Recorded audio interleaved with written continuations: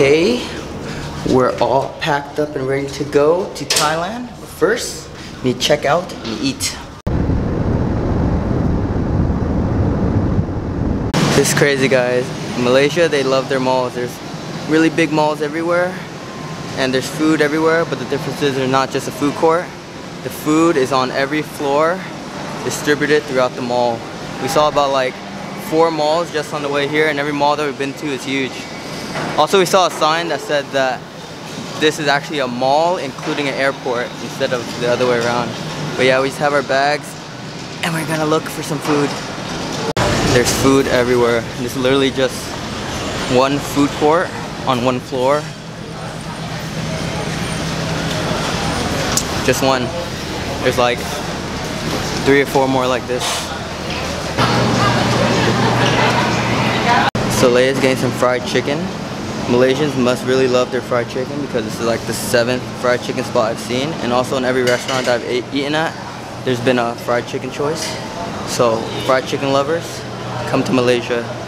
So after scouring this mall and all of its food courts, we finally got our food, and what a surprise, we got chicken.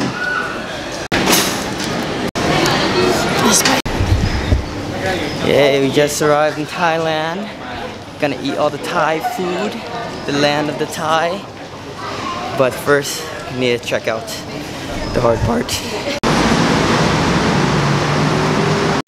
And our grab. Can't wait until we're at the hotel.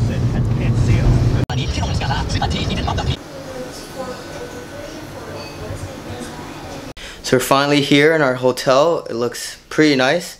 Looks could be deceiving because when the Grab driver dropped us off, we're in like some random alleyway, and I thought it was a pretty bad hotel, but it's actually pretty nice. And for 20 bucks a night, it's a pretty good deal.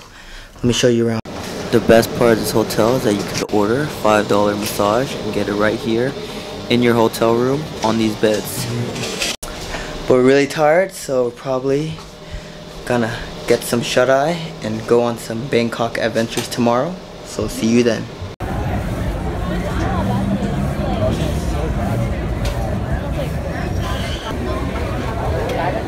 Cooking up my late night meatball soup. Yum, some fresh Thai boat noodle.